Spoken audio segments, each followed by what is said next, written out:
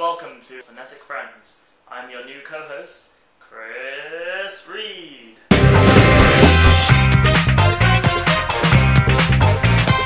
Sorry about the sheep, it's an inside joke from my own channel. This week, for the newly revamped Phonetic Friends, I was asked to introduce myself and, bring you up to speed with my life and what I do on the internet. I decided the best way to do this would be to run through all the weeks that have already happened, so here we go. Introductions. As already mentioned, my name's Chris Reed. I like working with kids, I like travelling the world, I like reading, playing soccer, using the internet, and making videos. Authors. My current favourite author is George Orwell. This is my favourite book by him, 1984. My first ever favourite author was J.R.R. Tolkien, although my favourite book by him is The Hobbit. Currently, I'm reading Betty Smith's A Tree Grows in Brooklyn. The next book I would like to read is Albert Camus's The Outsider. History. Canada, named after the word Canada, which means settlement or village, is the second largest country in the world. It was officially founded in 1867 and is the place where I live. Have an adventure. I love having adventures, but since today is a video making day, I will instead show you footage of me snowboarding and of me at summer camp. Childhood memories. One of the first anecdotes of my life was when I was about 3 years old, and I don't think I personally remember this, but I have definitely been told about it since. But it was Christmas time, and I was set next to the tree while my parents were making dinner. I decided that a shiny bauble looked very nice and started pulling on it, and the tree fell down. One of the first memories that I do remember is watching Disney VHSs of Winnie the Pooh. A lot. Favourite song? My favourite song of all time is probably New Slang by the Shins. If it wasn't New Slang by the Shins, it would be from one of these albums that I'm holding up now, which are, in fact, my 5 favourite albums of all time. Those are Transportation.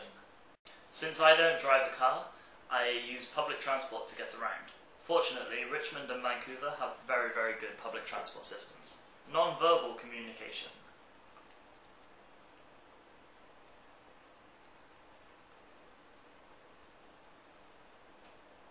Fears. Although I have things that scare me, I wouldn't consider any of them fears.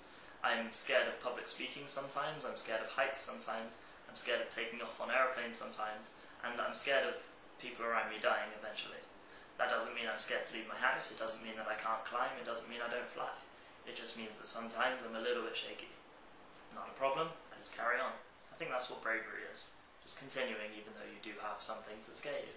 And I think everyone should have things that scare them. In fact, Eleanor Roosevelt put it, do one thing every day which scares you.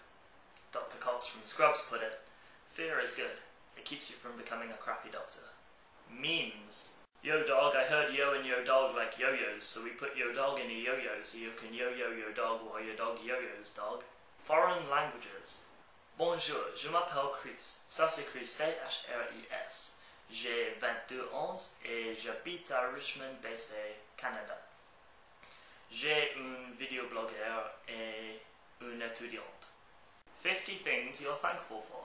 Air, water, light, friends, family, electricity, accommodation, education, the internet, music, freedom, books, communication, a job, travel, games, nostalgia, dreams, life, love, health, flight, computers, jokes, laughter, hugs, high fives, snow, rain, sun, beaches, forests, mountains, sunsets, beer, chocolate, strawberries, bake, smoothies, plumbing, sports, speech, soap, beauty, community, heroism, animals, achievements, excitement, nature.